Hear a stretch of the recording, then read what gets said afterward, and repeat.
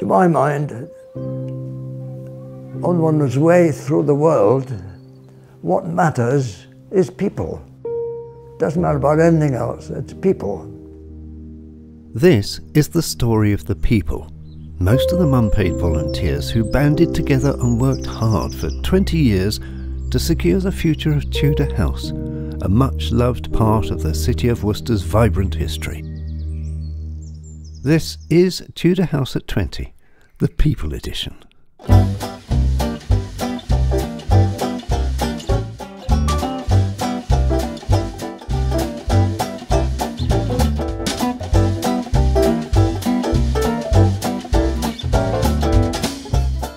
In exploring Worcester, you know, as the children got older, we would come into town and do the museums, and I soon discovered that the Museum of Local Life, which was in this building, was far superior to the City Museum, because this building was packed with interesting things. We came in 2001 and discovered the Museum of Local Life, which we thought was delightful. I used to bring our sons to the Museum of Local Life quite regularly when it was open. Marvellous museum, and then they come and shut it. I was very disappointed to read that it was going to be closed. This was a great shock to people, so a group of volunteers, John Bennett, Brenda Sheridan, Barbara Jenkins and me, approached the City Council and suggested we form a charitable organisation to keep the house open. I saw an advertisement in the local paper saying that it was a possibility that we might try and keep Tudor House open. Saw an advertisement or an article in the paper about a group of people that were going to try and keep the building open to the public. And my parents told me that there was going to be a meeting, I think at the Guildhall. I remember going to the Guildhall. So it just seemed that out of interest I should go to this meeting, which I did.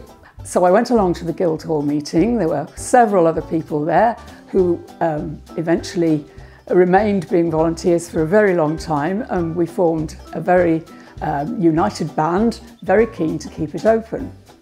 It could be rescued and keep the house open to the public was marvellous. So we were both well up for that. John Bennett phoned me up and said, we're trying to get this off the ground to take over Tudor House Museum as a museum. Could you join us? I said, John, I've just retired. The first task was to form a charitable company limited by guarantee. The City Council gave that company a licence for 3 years, and we set about recruiting and organising a volunteer force to take things forward. One of the things we had to sort out at a fairly early stage was who was going to do what. Things sort of develop, which you find a little bit when you start working alongside Jim.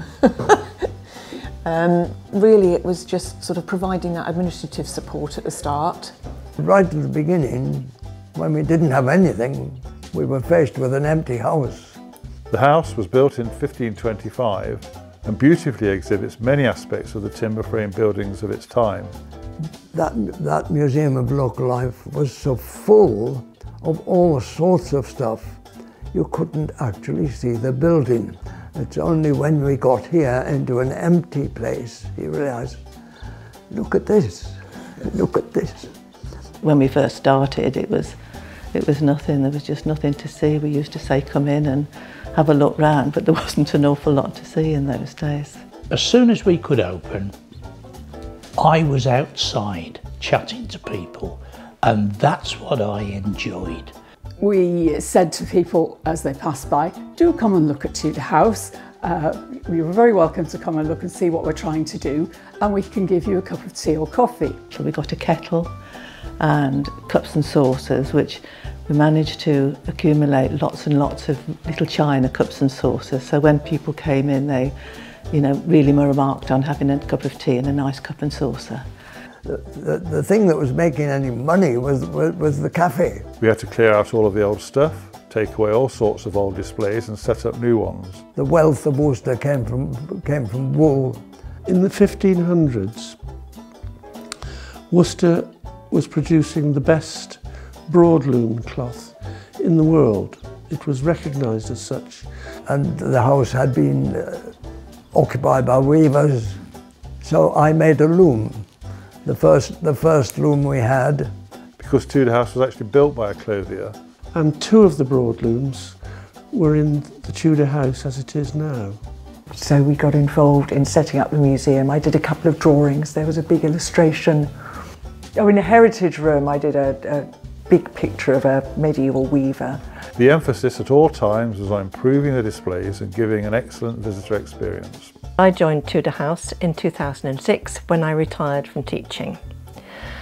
At that time, Tudor House was thriving and developing, but the trustees knew they needed to develop an education programme, bringing primary school children into the house. So I was involved with Margaret Panter, who was a teacher for her working life, so of course well involved in what was needed in education, so I came to help set things up. So having done a couple of hands-on history days here, we did toys and games through the ages, so 2,000 years of board games on a table and various rag dolls and things. We also set up affordable and interesting educational activity half days aimed at primary school children. From our visit to Tudor House Museum, the children always come away with many tales and stories and examples of how their learning has been brought to life. As the 3-year licence was coming to an end, we were served with a shock. Worcester City Council proposed to us that we should pay £10,000 a year rental. On behalf of Tudor House, we took up negotiations with the City Council about this £10,000 a year they were demanding. They proposed to Worcester City Council that they should grant them a lease for 130 years, which they would then sublease to Tudor House, conditional on the building being used for heritage and educational purposes. From then on, the management, we handed the management entirely over to Tudor House itself. And we began to prove to the City Council and the Museum Service that we could run a credible, sustainable museum. At this time it became apparent that we needed to be accredited. Accreditation is a stamp of quality for museums. This was a daunting task. We were, after all, a bunch of volunteers without a professional museum background. This massive task was recognised by Worcester Municipal Charities, and they suggested to us that they helped by offering us a grant to pay for a curator-manager.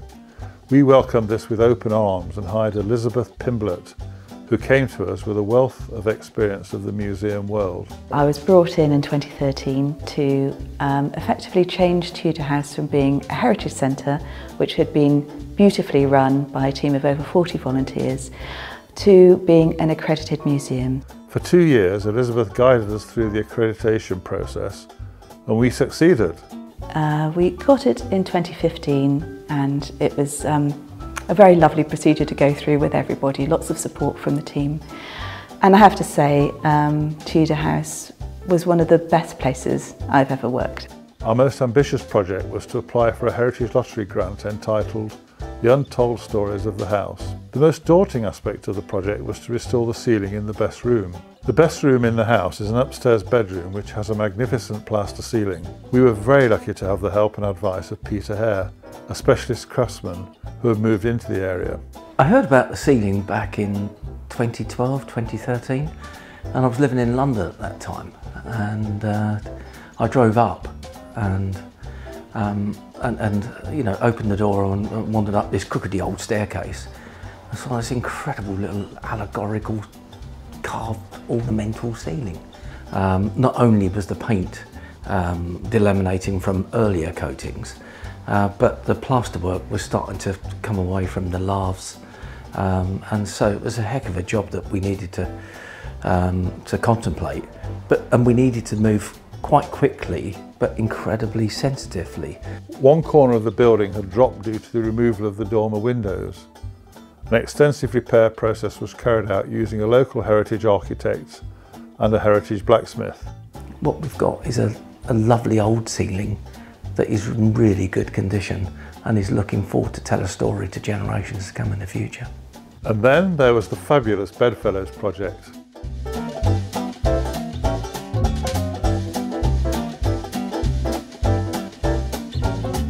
This involved a team of 40 or so volunteer embroiderers who, using traditional Tudor techniques, produced a bed cover and side curtains for the four-poster bed in the best room. It was a great match to the restored plaster ceiling.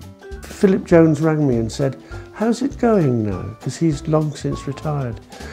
And I said, well, we've sort of been dumped, really. We haven't had a penny from the City Council in 15 years. He said, I think, I think they ought to give you the freehold. They didn't want to give us the freehold. They liked enjoying the ownership. So eventually we said, okay, and this was with Philip's advice, what about a 999-year lease then?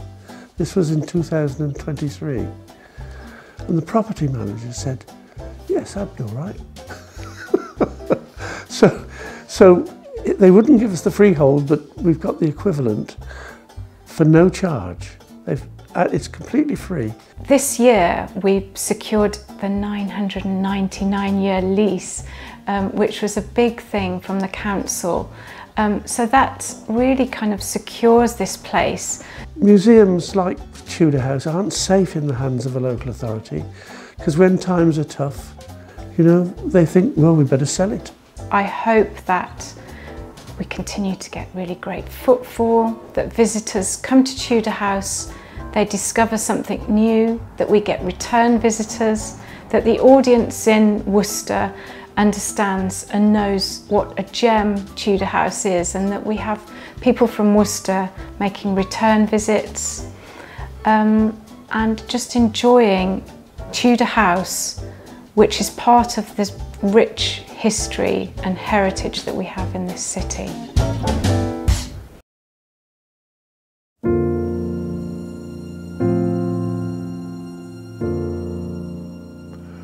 The future for Tudor House now looks bright. The house was built in around 1525, that's 500 years ago, and we look forward to guiding it towards its next 500 years. I am just pleased that Tudor House has evolved into what it's become, that it's in safe hands. Tudor House is just a wonderful organisation. It's going forward, and I think we can be really optimistic about the future. I love it when people come from all over the world, and I just looked at the visitor book today and it said that some people from Mexico had come, and that's excellent. But I also love it just as much when people from Worcester come and they say, we've walked past here lots of times and we've never been in, and we didn't know what we were missing. And especially when they see features such as the ceiling, it's such a beautiful room, and to walk past this place and you know, not come in for years and years. Why? You should have. It's such a special place.